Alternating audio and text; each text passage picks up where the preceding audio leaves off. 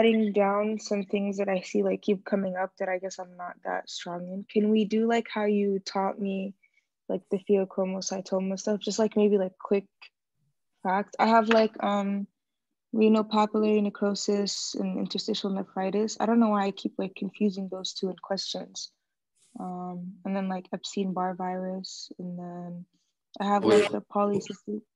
Sure. So which ones do you want to do first? It seems like Yeah, we can do, let me see, maybe the polycystic kidney disease, like the autosomal dominant and autosomal recessive. polycystic kidney disease. Autosomal. Yeah, sure. Hold on. Let me just. Or I can just like tell you what I have and whatever you think is. No, that's fine. Just opening up some stuff here, and I'm going to share my screen. So which one do you want to start with first again? We can do the polycystic kidney disease. Polycystic kidney disease. Okay. All right. So, okay. Like how much do you know about PKD? Let's start with that first. I know basically like how it presents clinically. I know that with the autosomal dominant type, you have a lot of like liver involvement also. I'm not too familiar with like the autosomal recessive one, but yeah, like berry aneurysms and things like that in autosomal dominant. I know they'll have like hypertension because of the increased renin. What else? Yeah, bilateral enlarged kidneys. Mostly, yeah. The young adults, autosomal dominant is more young adult. Okay. Okay. Not bad. All right. So, okay, let's do this then. Let me share my screen and get the whiteboard out. Can you see the whiteboard? Yeah. Can you see the whiteboard? Yeah, I can see it. All right, awesome. Okay. So polycystic kidney disease, like you're gonna have a lot of cysts in your kidney, right? Like that's the name of it. So just remember that there's a lot of cysts. So there's just two types, but let's do PKD, polycystic kidney disease.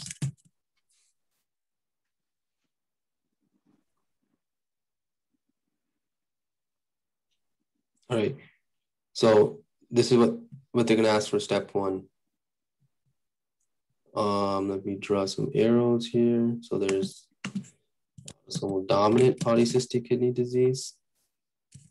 I'm just gonna put it like this: dominant, and then I'm gonna put another one. I'm gonna put this one as small. Autosomal recessive, right? So the big one's dominant, the small one's not dominant. This one's recessive.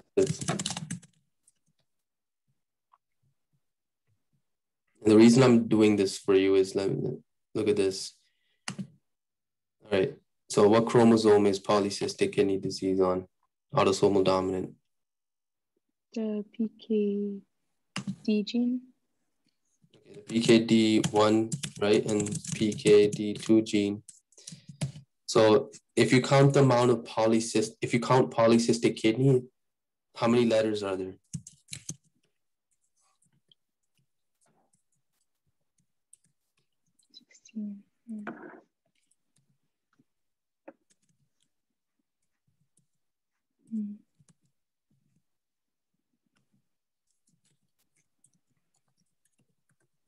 If you count polycystic kidney, there's 16 letters, right?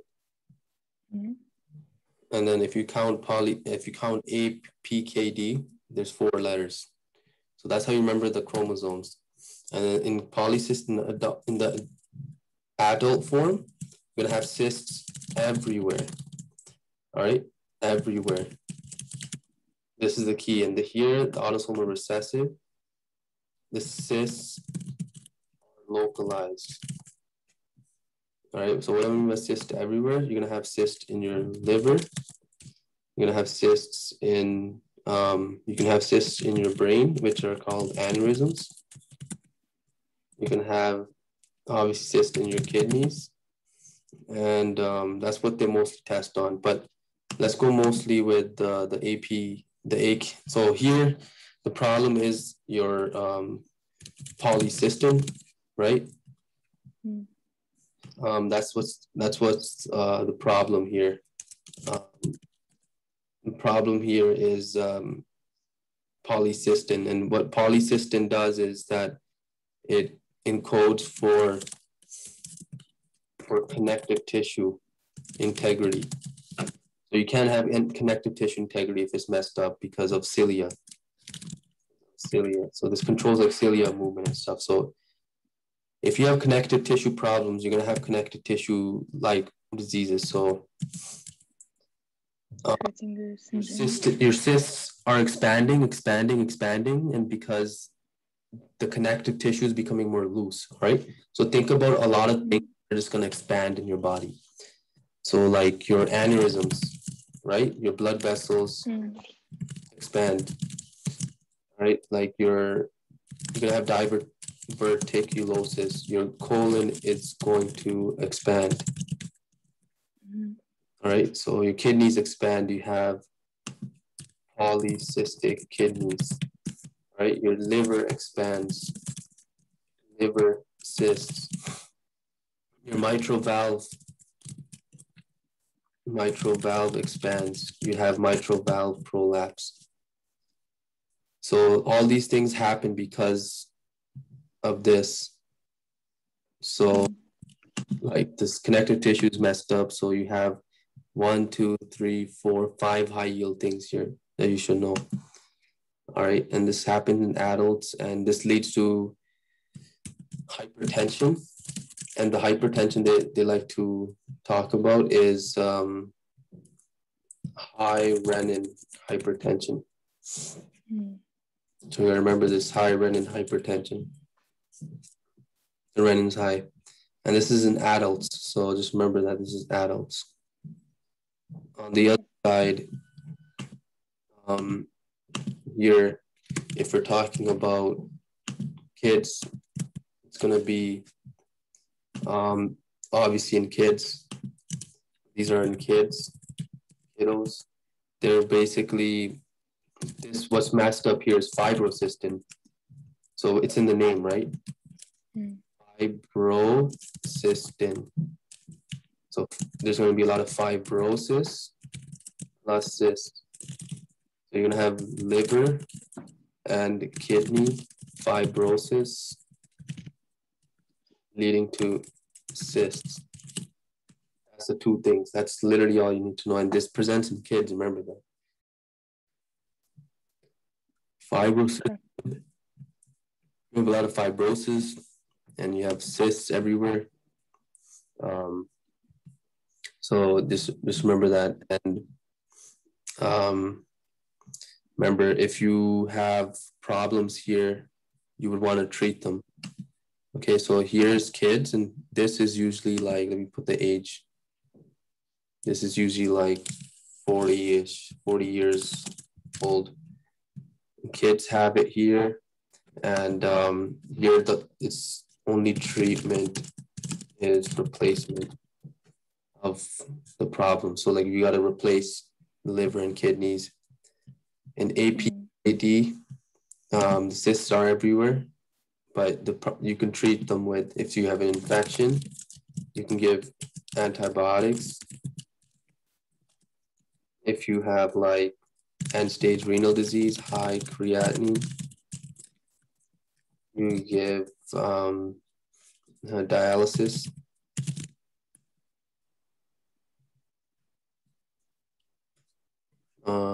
Change the color. Okay, and then if you have like a high renin, right, you give ACE inhibitors, so that's ARVs, the treatment. So that's PKD in a nutshell. Like that's the most important stuff you need to know. Okay. And you said, so like for the recessive, for example, if they replace it, so it won't recur. No, it shouldn't. But Okay. the mortality is really high. Like by the time like they find the stuff, they're usually almost gonna die. But like Okay. the treatment's the only option here. Okay. That's pretty much it. Okay, perfect. Thank you. I took a picture. Yeah, that's. Did you get all that? And also make sure Yeah. here, like, remember they're kids, right? You don't want to do a CT scan in kids. So first step in kids should be ultrasound.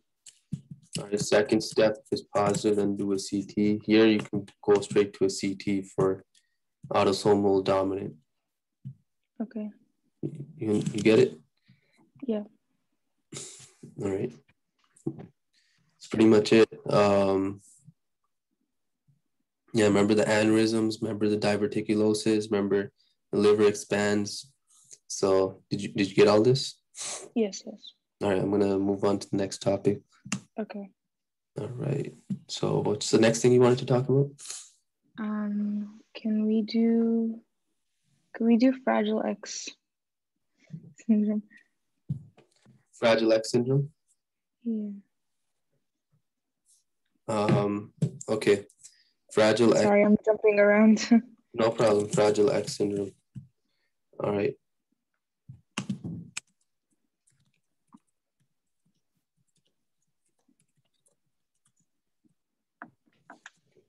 So what do you know about Fragile X so far? Fragile X is a problem in the CGG gene. It's X-linked recessive. It causes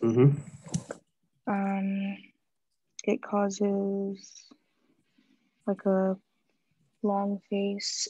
The ears are kind of outwards, and autism, like an intellectual disability. They also have valve prolapse, mitral valve prolapse, and it's due to hypermethylation, but FMR1 gene, something, FMR1 gene. Yeah, something like that. Yeah. No problem. So it's what they like. So it's BGG, right? Yeah. Here, like in Spanish, that like I remember this mnemonic: conas grande grande. Okay. Conas means like testicles. Yeah. Grande grande. So they have really everything's like really large here. Just remember that. So your testicles, your ears, your mitral valves, they get really large. Your jaw gets really large, and jaw is large and elongated, like it's coming down. Their ears are like floppy, right? It's very large. They're very floppy ears, and mitral valves are floppy. So you actually here have bilateral mitral valve prolapse. That's like really high yield. So you have bilateral mitral valve prolapse, and it's important right here. So ears are floppy, mitral valve, and also what you need to know is hypermethylation, like you said, right, of CCG. Yeah. And what happens here is that you need to have over 200 CCG repeats that are hypermethylated. If it's under 200, right, this means Fragile X syndrome. If it's under 200 CCG repeats, this is like mild. I remember this is dominant. Oh, dominant. Okay. So this is mostly in males or females. Females are carriers. All right. Okay. Females are carriers. Remember that. So there's that, and so you have bilateral mitral valve prolapse. So the most common neurological disorder they have is autism, like you said. It's the most common over ADHD. So it's autism that you should remember. Okay. But they can also have ADHD? Yeah, but autism is the most. Okay. So just remember the most common things and you'll be really good. So there's that. And So you just treat their problems, so like the prolapse, things like that. yeah, and also another thing, like it's just more symptomatic management. You really can't do anything here. Okay. It's genetic disorders, or like they really can't. Also, what they like to ask is, remember, since the females are the carriers, the females are increased risk for something called primary ovarian insufficiency. This is basically ovarian failure under 40 years old. So menopause under 40. This is one cause. Many causes for this, but like this is one cause that you should know. Right, menopause before 40.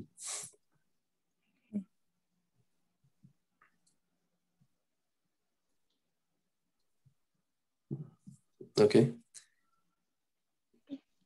This is like the most commonly tested things that they ask about. And yeah, then, you know, they can put in some physiology here and stuff, which shouldn't be a problem. Like if you have primary ovarian failure, you have high FSH,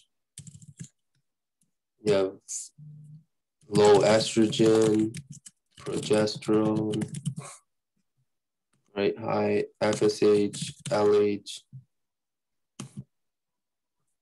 So inhibin, sorry, low inhibin. So low inhibin levels. So stuff like this that you should know. Okay. Got it? Yeah. All right. Let's go to the next topic. Ready to go to the next one? Yeah, next one. I just put Epstein-Barr virus because it comes up in so many, like even the Anki decks and stuff. So I just wanted like a quick overview. Yeah, let's do that. This is good. So EBV is a virus, right? And this causes mononucleosis.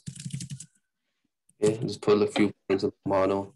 It's usually most common in kissing teens. So like, you know, like 14, like let's say like 13 to like 22 or 20, let's just say that, years old.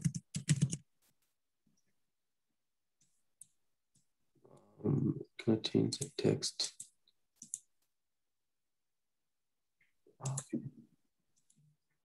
Can you still see it? Or is it too small? Yeah. No, it's okay. All right. So it's most commonly in that you have something called heterophil antibodies. So they'll give you some antibodies like sheep. Or heterophil means other than human. You have here the atypical lymphocytes. Atypical lymphocytes are CD8 cells that are stimulated. You need to know what this atypical lymphocyte looks like. It's super high yield. Okay. So like they have like a bluish cytoplasm. That's important. It looks bluish. Like lymphocytes should not have cytoplasms. Remember, lymphocytes are like all nucleus, but here this has a bluish cytoplasm. That's super important.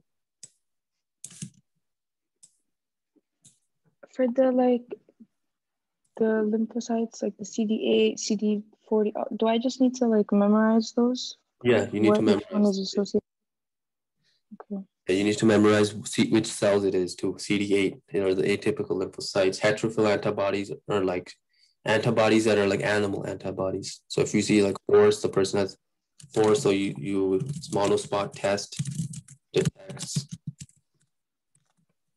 antibodies. All right, but it's not really that good test, but you can use it. Here you can get this is how it presents. So presentation 18, where fever, cough, you can say cough, tonsillar erythema, pharyngitis,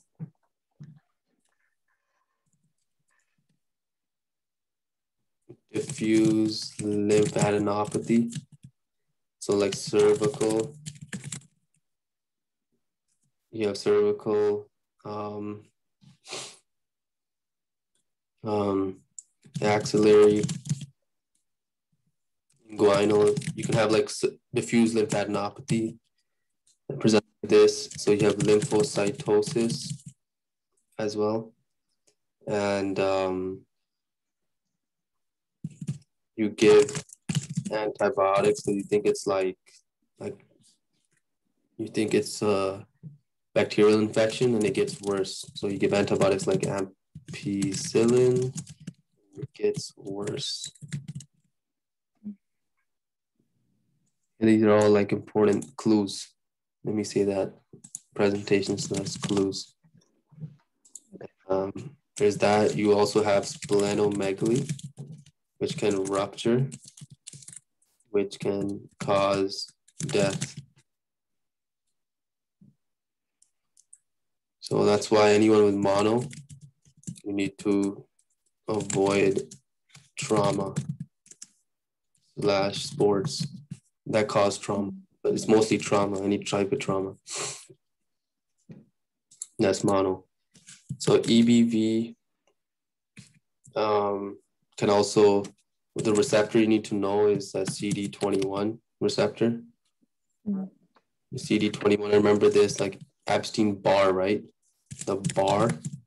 In America, you need to be 21 to get into a bar. Yeah. Okay. I think that's like the same one in Anki. They were. Oh yeah. Okay. Yeah. Yeah. You need to be 21, and then basically another thing is that EBV, you can have cancers with EBV. So something called primary EBV cancers. We got primary CNS lymphoma, Hodgkin's lymphoma. Primary CNS lymphoma is HIV ring enhancing lesion in the brain. Hodgkin's lymphoma is weight loss, night sweats, non-tender lymphadenopathy with there's different types, but like that's what it is. These are the most important things. So weight loss, nice, non-tender lymphadenopathy, young female mostly, but it could be a male. So they'd have like a history of being sick with like a mono type thing, and then later on, or okay. No, this is unrelated to mono here. Oh. This is just cancers with EBV that are high yield. All right, this is unrelated to mono. This is just EBV is known to be a culprit of these cancers. They don't ever have to get, but they can. It's the same virus. Yeah, it's the virus that can cause this. There's that stuff. So Hodgkin's lymphoma is pretty high yield. There's like different types. There's nodular. There is lymphocytic predominant. There is lymphocytic depleted. There's one more.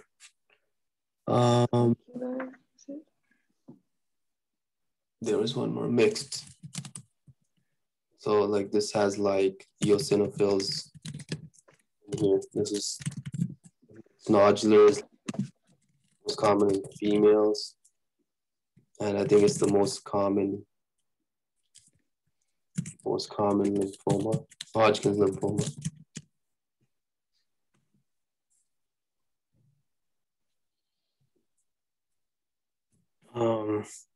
That's EBV in a nutshell, pretty much. But like the most important thing are these atypical lymphocytes. These atypical lymphocytes right here, and CD8, the antibodies, the presentation. So this is super important, but don't forget the cancers as well. Okay, and like I remember seeing it under like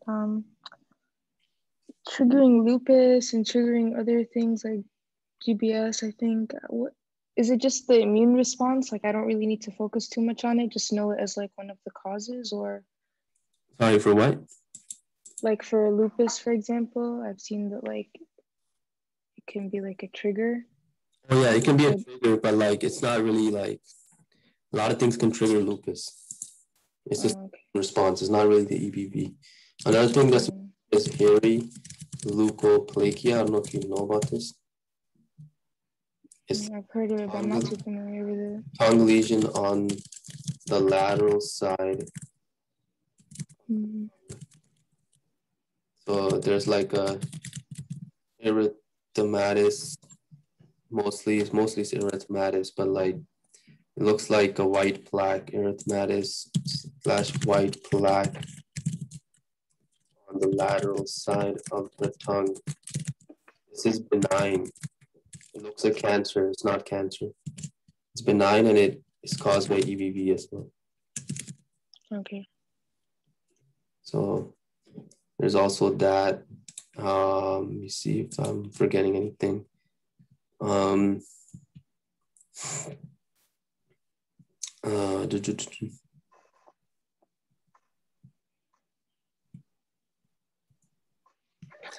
me see.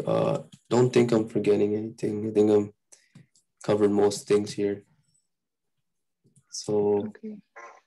What about the treatments? Like treatment for this is just supportive. For mono, it's just okay. You don't give anything. Cancers, you want to remove them. Hairy leukoplakia, you would want to you just leave it. Anything. Okay. What, is there like any difference, like even like in the types of people, like whether they're gonna get mono or whether they're gonna get cancer, or is it just kind of like random? For what? Oh, like yeah. So like the primary CNS lymphoma, like that's more like an HIV patients. So okay. This is HIV here. HIV. The Hodgkin's lymphoma, it's pretty random. You really can't tell, but like it's pretty random. Hairy leukoplakia is pretty random. So it's just like genetics plays a role here. So that's pretty much it for this. So like you're gonna have to know like also if you really want to know, multiple sclerosis is triggered also by EBV. That's just another fact. You should really know like the primary CNS lymphoma, how it presents, Hodgkin's lymphoma, how it presents, hairy leukoplakia, how it presents, mono, how it presents, multiple sclerosis, how it presents. Okay. So like, if you have any problems, just let me know. I can go over some things. But if you're okay, then I'll definitely go into more detail after. Just to get over it. But this is like the most important stuff that you should know. Okay. I just summarized it, but like in the context, they're gonna obviously ask you more information. But this is everything super high yield, as you should really know. This is like the like not even the bare minimum. Like this is like something that will help you on the exam. Like atypical lymphocytes are heterophile antibodies, what they are, how it presents. It's very confused. It's confused usually with like strep pharyngitis, but that's usually what happens. But you give this is also important. You give ampicillin and it gets worse. That's the key thing. And you know, they have lymphocytosis. Okay. They're trying to tell you it's cancer, you know, they're like saying the kid has cancer because of this. Guy has cancer because of this, but just know that it's going to be an acute presentation, you know, it's mono. It's like an infection, so it's going to be like 1 to 2 weeks. You know, cancer would be more chronic, and there's a difference between cancer and infection. So infection has tender, painful lymphadenopathy, right? Yeah. And then neuropathy, and then usually lymph nodes are small, like usually under 2 centimeters. They're mobile / movable. These are all features of it not being cancer. All right, cancer would be non-tender lymphadenopathy, large lymph nodes, not non-mobile /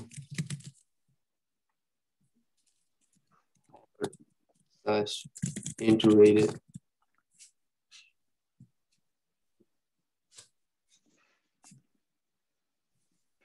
So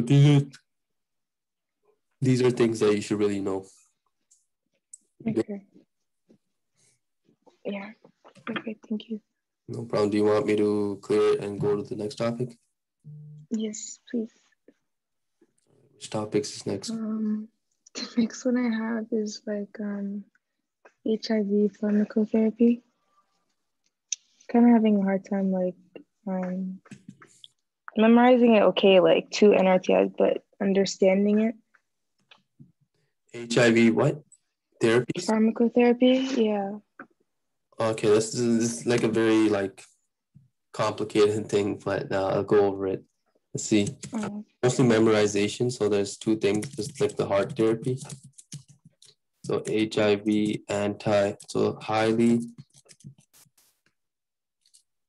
high antiretroviral therapy.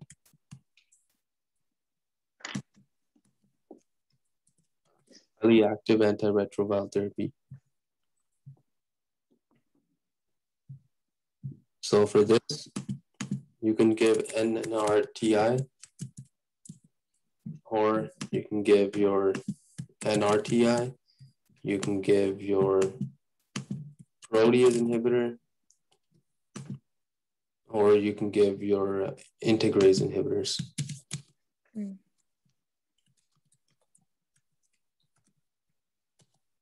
All right, these are the 4 categories. Bottom line is you always want to give 2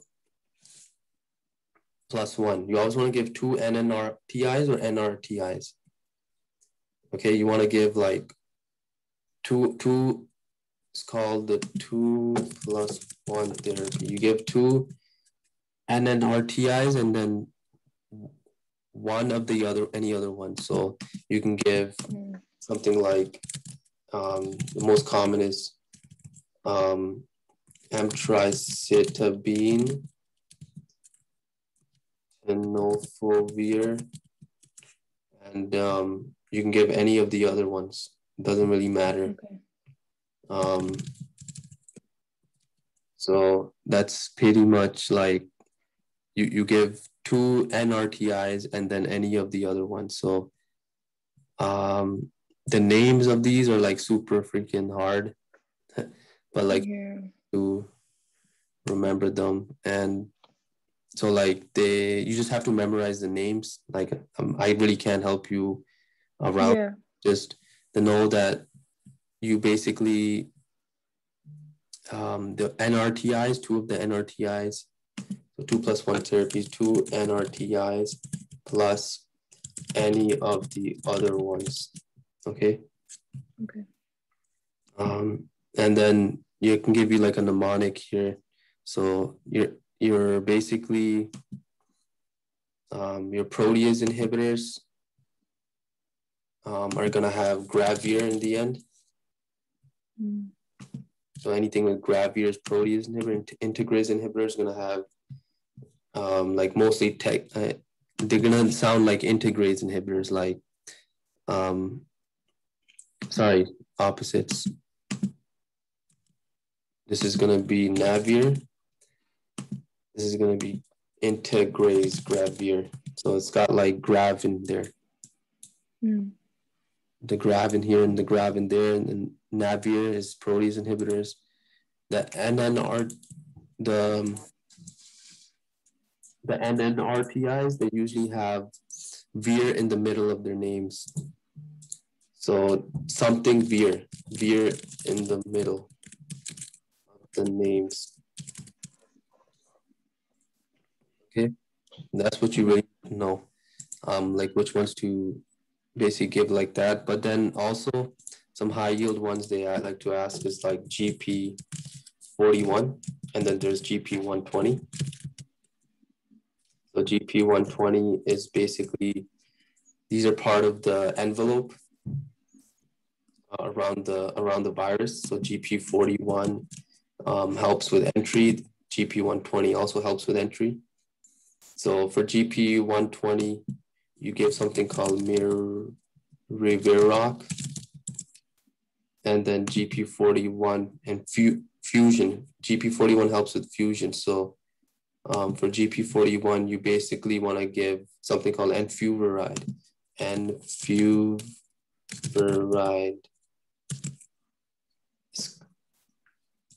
I think I'm spelling it right. Enfuvirtide. Enfuvirtide. It's got fusion in there. Mm. So fusion. Enfuvirtide helps with fusion. So these are like in additions to the 2+1. No, this basically are like, they're just usually like tested because of like they're targeting certain receptors. That's why. Oh, okay. Yeah, that's why. Something that's also high yield is like they like to sometimes ask like, person has HIV plus hepatitis B, what can you give? You can give tenofovir. Tenofovir can be used in both situations. All right. Like there's some drugs in HIV that can be used for other things. So that's also pretty important. So basically your protease inhibitors, they cause some side effects that they can basically cause are pretty important. And protease inhibitors cause like hyperlipidemia, cause diarrhea. They can also cause things along those lines like metabolic syndrome. So that's what protease inhibitors usually cause. The NRTIs, like the ones that are really important, there's some ones that you should really know, like didanosine, lamivudine, stavudine, abacavir is super important. Abacavir. Abacavir. This has basically, in order to use this, the person needs to have HLA-B27 allele. So before you use this, check for HLA-B27 allele. Is that for it to like work properly? It needs to have that. And this can cause anaphylaxis reaction. So the person can die because of anaphylaxis if they get this, but like that's what it is. You have to check for HLA-B27.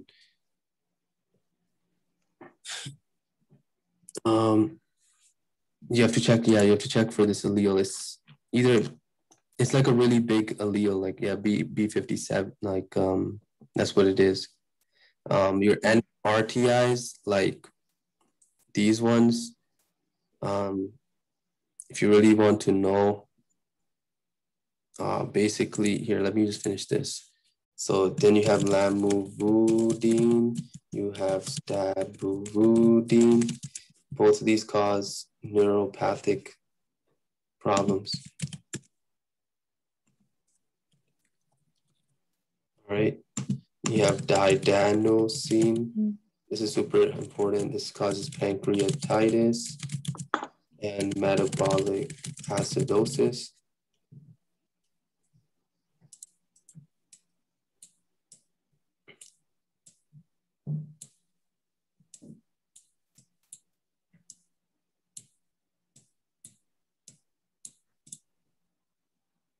And then your NRTIs, there's not environide, called environez, and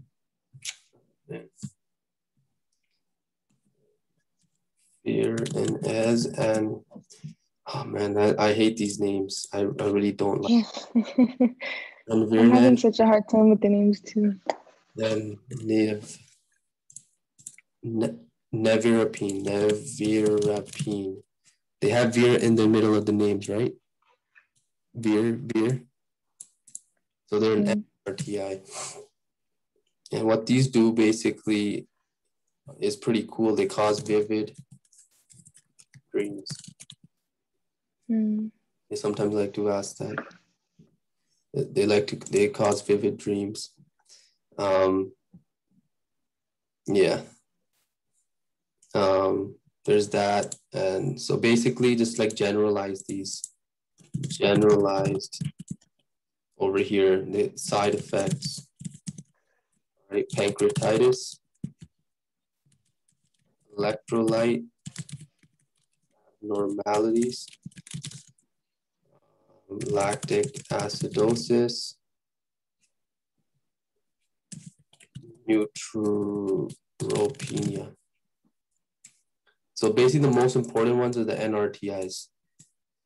But like integrase inhibitors like really aren't that high yield. They never almost ask about like when to give them, but like what side effects they have. But just remember this also here. One thing is you need to check for CCR5 here receptor, because GP120 attaches to CCR5. And if there is a heterozygous mutation or there's a problem with CCR5, this drug won't work.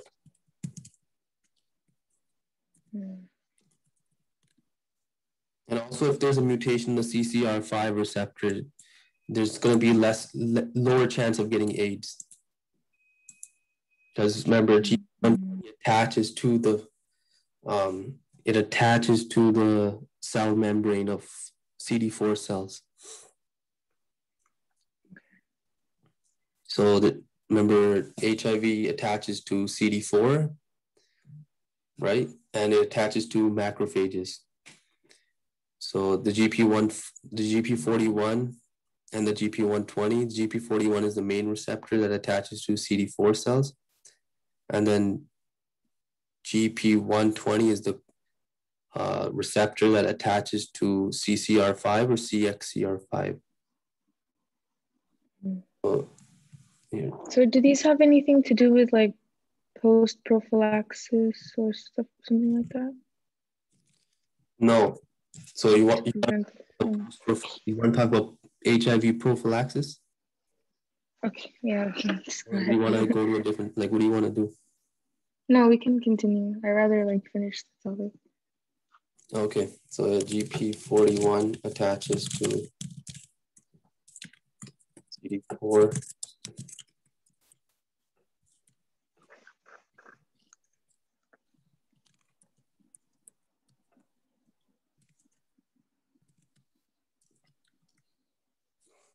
All right.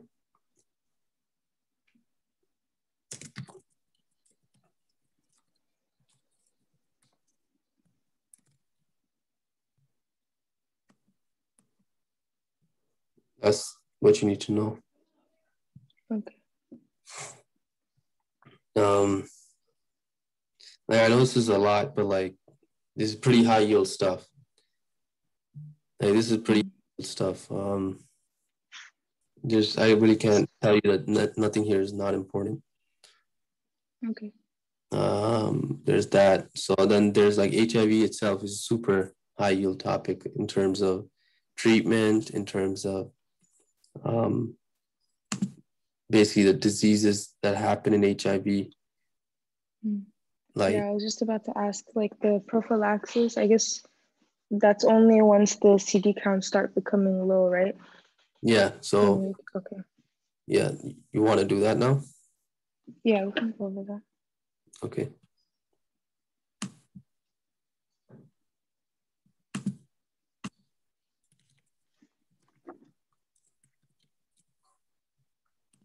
All right, let's do by CD count. So what defines AIDS? What CD count?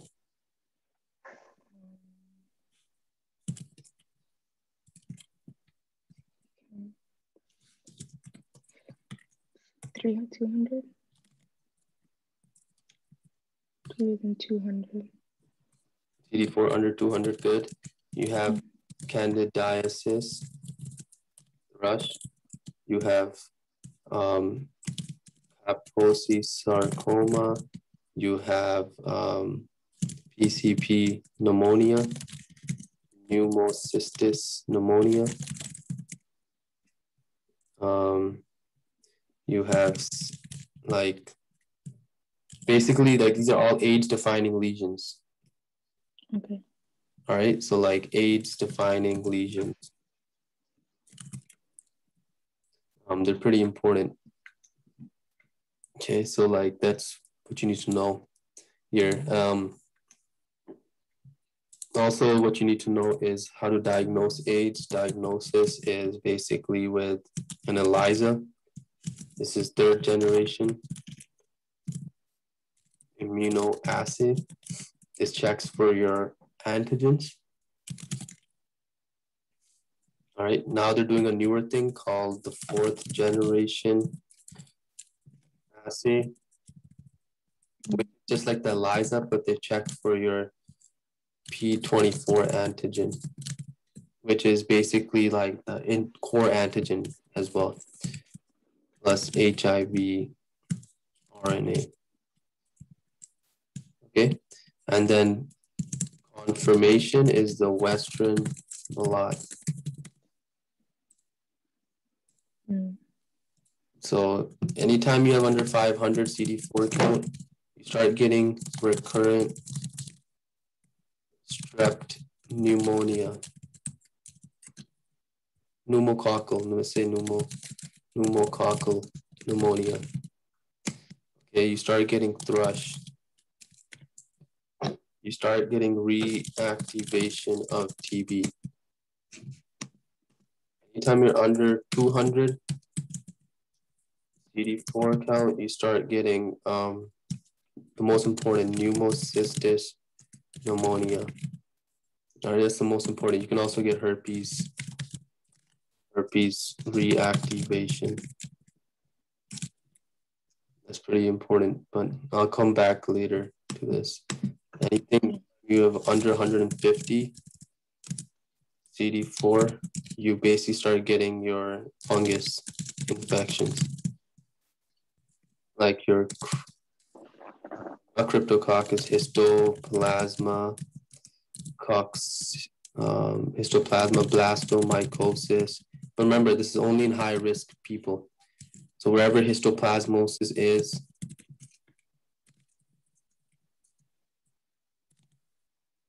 so like this depends on geographic location. It's only high risk people only.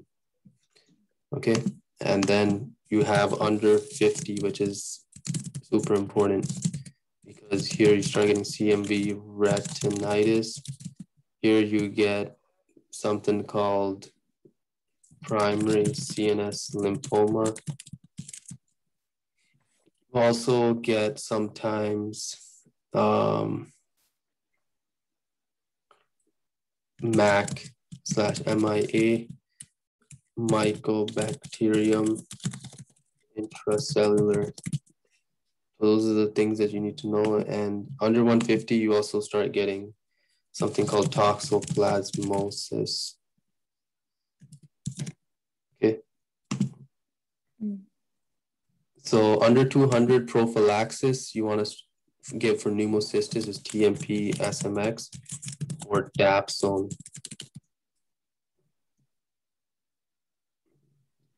Change the color. All right. So these are the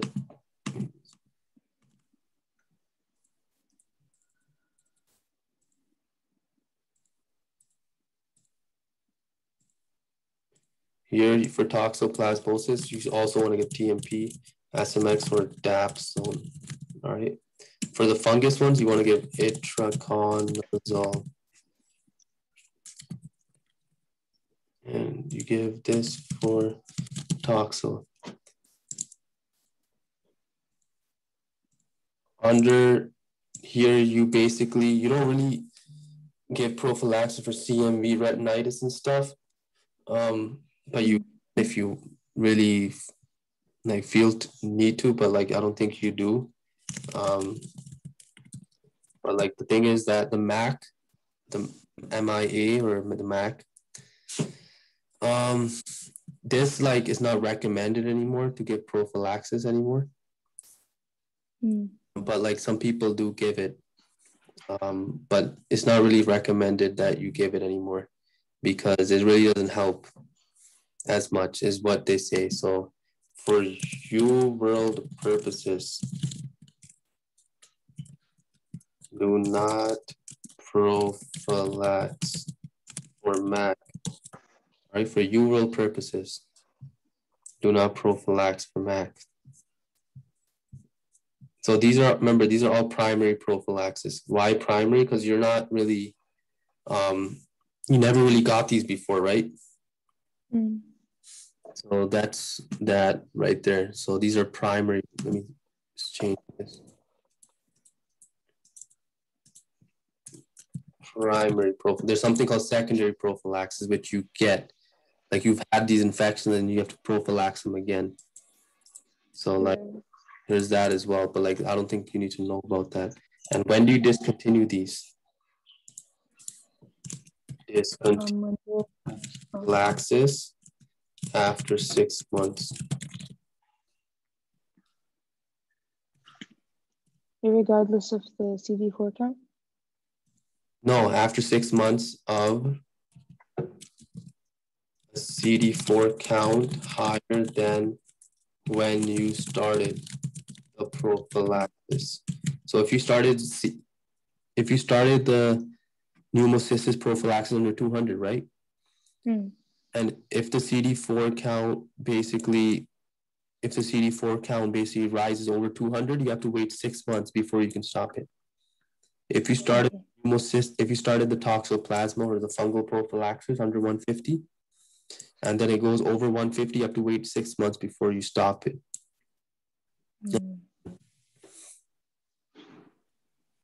So if you say it's at 150 and 6 months later, it's still below, say 500, would you continue doing the prophylaxis for that for the next 6 months? No. Okay. If it's over remember, these infections happen under 150. So if it's if it's 200, 300, if it's 300, it's still 8. Like suppose it's still under 200, right? But it's over 150. And it's been 6 months, you can stop it. These infections are low risk over 150. They're not going to happen. There's no need to give them treatment. Okay. There's that.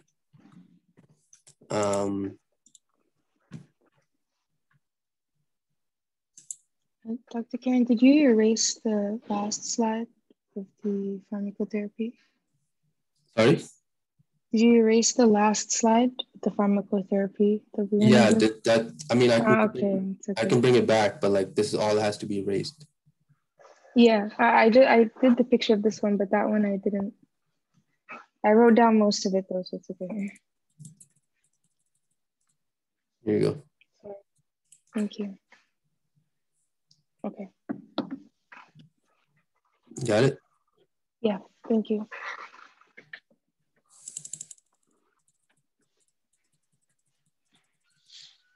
So there's that, and then I'm gonna erase this. You got this? Okay. Yes, I got it. Now there's something called your vaccinations. Let's step one first, right? Sorry? Are you gonna do which step are you doing first? No, I'll do step one first. Yeah. Okay, so vaccinations are not high yield then for step one. Okay. Okay, so but just remember, for general information, get flu vaccine every year. All right, give them, if they have HIV, you also want to give them, just remember, under 200 CD4 count, do not give live vaccines. Varicella, you can't give these vaccines to these people because they're basically live vaccines, all right? And what will happen is the vaccines will get reactivated and the person will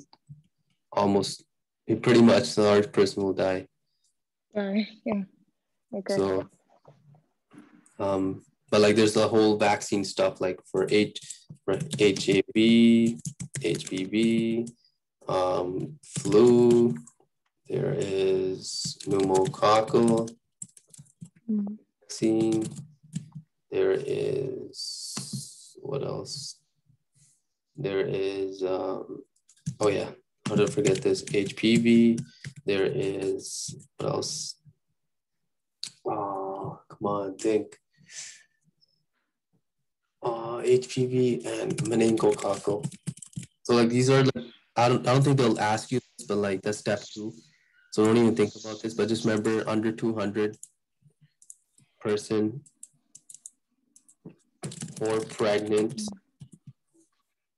all right, or child under 1. Don't give live, never give live vaccines. MMR, varicella, they're live.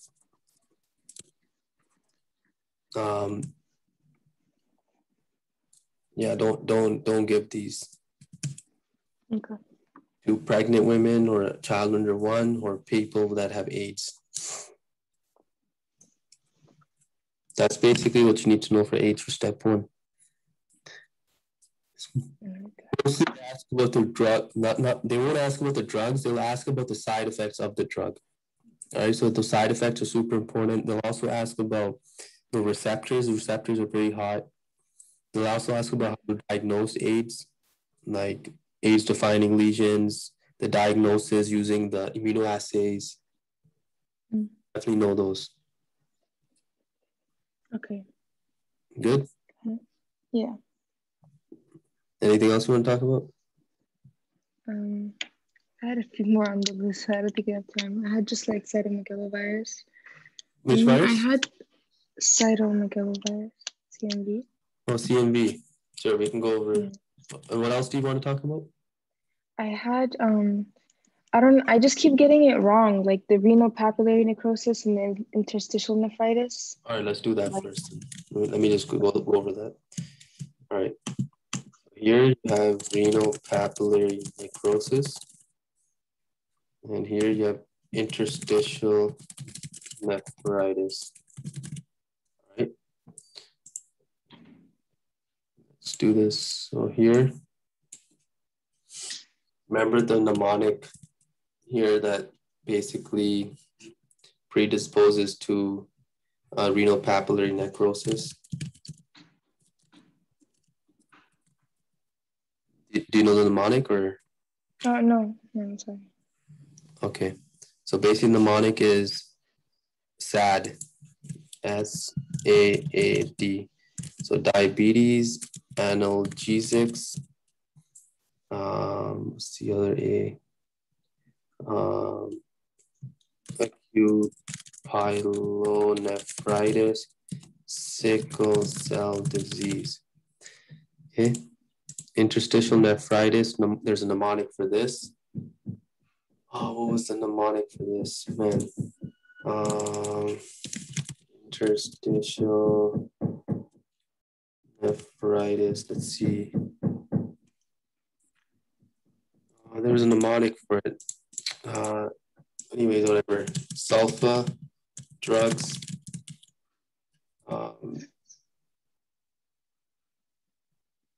Oh yeah, pain-free. P.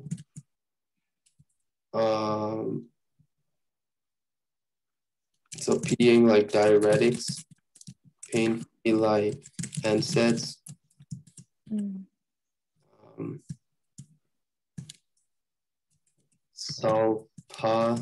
Sulfa drugs. Mycoplasma can cause this. There's a P in mycoplasma. Man, I can't believe I'm forgetting the mnemonic. It's like pain-free P.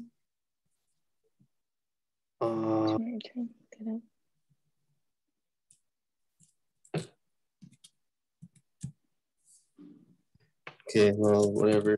I forgot the mnemonic, but like I can put the stuff in. I just wanted to make it easier for you. Okay.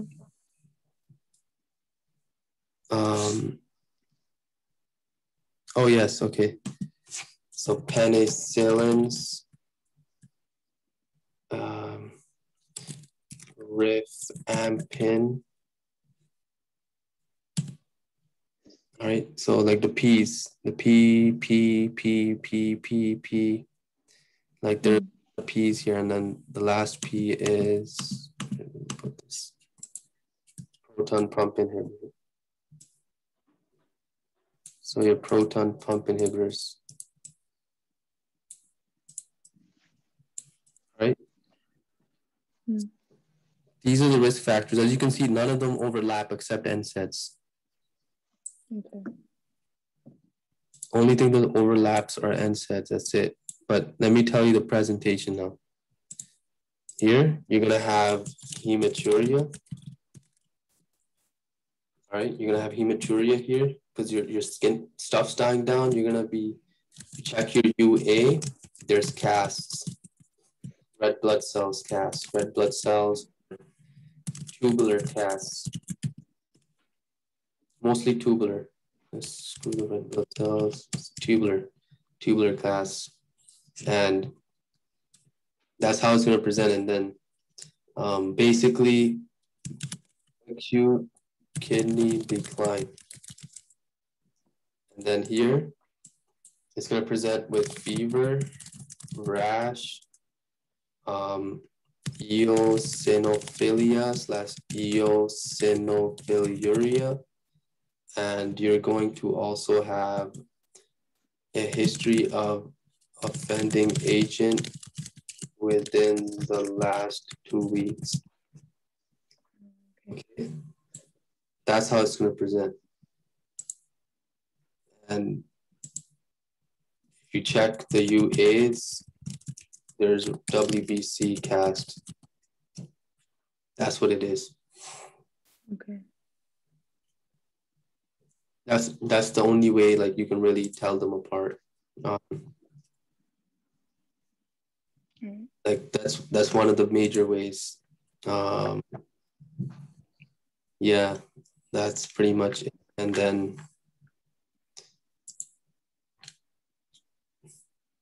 yeah, this is it. So if you see a fever, rash, eosinophilia or eosinophiliuria, then like you check your UA, there's like eosinophils in there. Like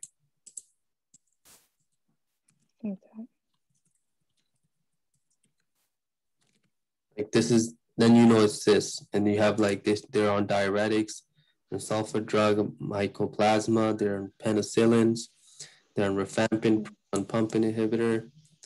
Like some this can cause this too, like Sjogren's, SLE, and stuff, but like don't worry about that. All right. Okay. But like just worry about the most common stuff here.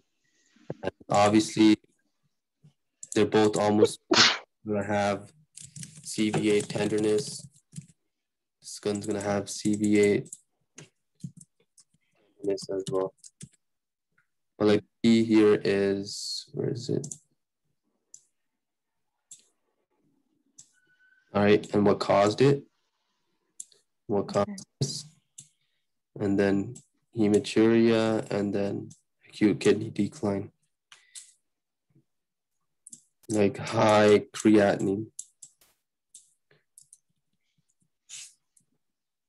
Like that's major difference. So the risk factors are different. And then basically you have hematuria here. You don't have hematuria on the other one. Okay. And then sometimes they like to say like the CT shows ring enhancing.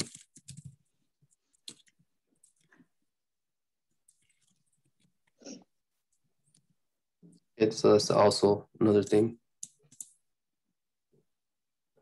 Got it? Yeah. Perfect. All right. So we went over a lot of stuff today. Wow. Yeah. Thank you. I just try to like skim over the high stuff, like high yield stuff. This is like what they're gonna ask you. Okay, yeah. This is like the stuff like in the last two, if it's before the last 2 days or like this morning or yesterday, then I'll go through it on my own. But this is like what I've been confused about just like these last 2 days. That's why I haven't had time to like go through it properly. But I'll go through it again now that we've gone over like the basics. Yeah, like this stuff right here, it's gonna be super important for you because as you can tell, the risk factors are different. Like here, it's completely different risk factors, and like Yeah, right here, completely different. yeah. And then the I risk factor. feel dumb now that you went over it like this because like I don't know why I kept confusing the two like during my like Anki I kept confusing them like with the thing, but yeah, they're Yeah, completely remember different. the fever. You don't have fever in renal papillary necrosis. All right. You remember the rash. It's basically like it's very distinct. Like you should be getting Okay. these right now, like if you weren't before. Okay. So just remember that the UA, everything's gonna be more different here. Okay. So Dr. Karen, do you mind if like each time maybe if you don't think it's necessary to take up the whole time with it, but like maybe one or two topics we can start with like this in the beginning and then do questions or Yeah. We can what? do that. That's no Okay. problem. Whichever ones you want to talk about, just let me know. And we can 100%. I'll tell you like the highest yield stuff that you need to know for the step one. Okay, perfect. All right, Because sounds yeah, good. like sometimes they put in a lot of information and it's not really necessary. And Yeah. things like this will definitely help in the future, especially answering questions and just knowing knowledge based information. Okay. Sounds good. So this is great. Yeah. I think I went over a lot of high yield stuff like CMV. Like I know you want to talk about Yeah. that's um. there's not many high yield things about CMV other than like Okay. a little like other than like maybe it presents similarly to like EBV, but like you can differentiate them easily. I Yeah. be with that next time. And Okay. yeah, next time. So Sounds good. I'm gonna do the next session.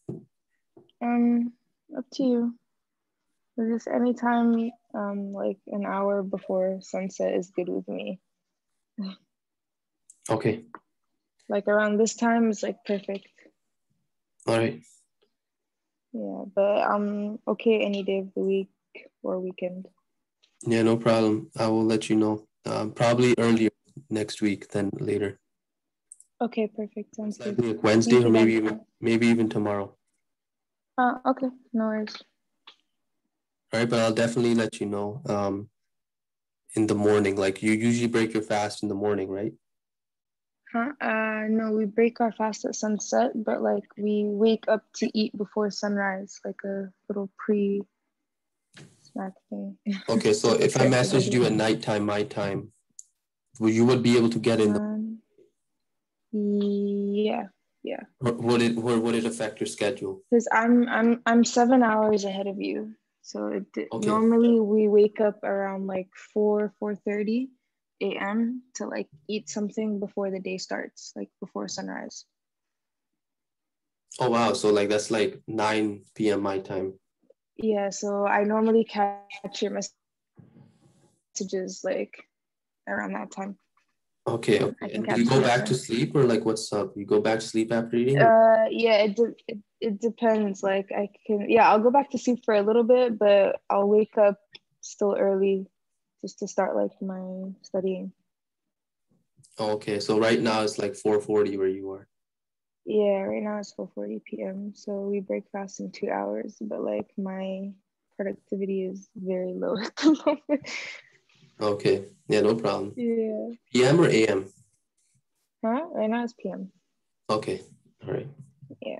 So we break fast around 6:40 p.m. and we wake up to like eat something before we start our fast around 4 a.m., 4:10 a.m. like that. Okay. All right. No worries. That sounds good. Okay. All Thank right. you. Yeah, no problem. If you need any clarification, just let me know. Okay, sounds good. I will. Thank you for your time. Yeah, no worries. I Good luck. appreciate it. Thank you. Bye.